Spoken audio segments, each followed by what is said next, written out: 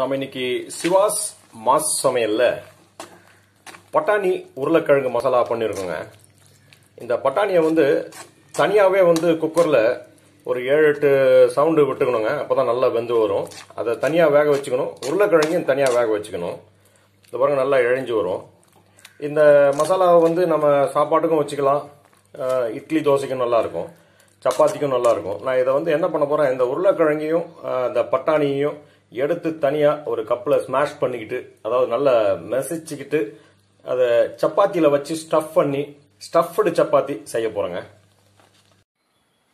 நாம் அந்த உருளைக்கிழங்கு பட்டாணி போட்டு செய்த அந்த மசாலா கிரேவியை இறக்கி வச்சுட்டோங்க. செய்து முடிச்சாச்சு. அதுலேருந்து கொஞ்சமாக எடுத்து இந்த உருளைக்கிழங்கு பட்டாணியை நல்லா ஆற வச்சிடலாங்க. இந்த மாதிரி ஒரு தட்டில் ஆற வச்சுட்டு நல்லா அதை கொஞ்சம் நல்லா மசிச்சு எடுத்துக்கலாம். நம்ம இப்போ சப்பாத்திக்கு மாவு பிசைஞ்சு வச்சிருக்கோங்க.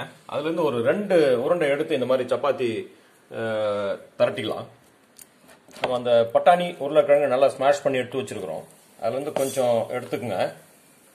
எடுத்துட்டு இது மேலே பரப்பிட்டு நல்லா ஸ்ப்ரெட் பண்ணிடுங்க. ஃபுல்லாக ஸ்ப்ரெட் பண்ணிட்டு அது மேலே இந்த இன்னொரு சப்பாத்தியை எடுத்து மேலே வச்சு அப்படியே க்ளோஸ் பண்ணிடலாம். க்ளோஸ் பண்ணிவிட்டு ரெகுலராக சப்பாத்தி போட்டு எடுக்கிற மாதிரி எடுத்துக்கலாங்க.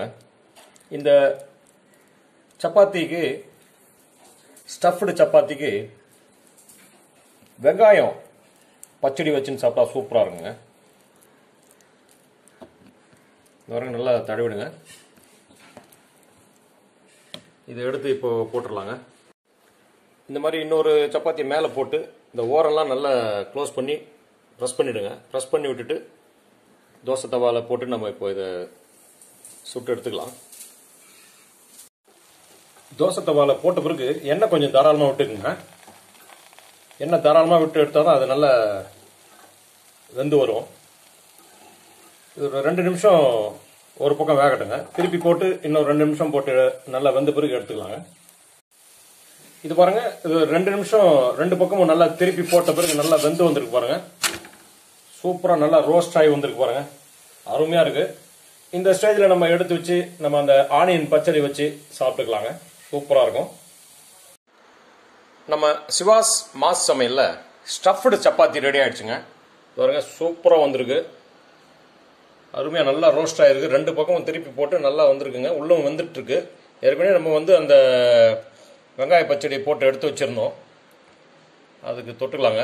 இந்த வெங்காய பச்சடியும் இந்த தயிருக்கும் சூப்பராக இருக்கும். இந்த சப்பாத்தி தொட்டுட்டு சாப்பிடும்போது பாருங்க ஃபர்ஸ்ட் கிளாஸாக இருக்கு பாருங்க. நீங்களும் இந்த மாதிரி வீட்டில் ட்ரை பண்ணி சாப்பிட்டு பார்க்கலாமே. வேலூர் சிவகுமார்.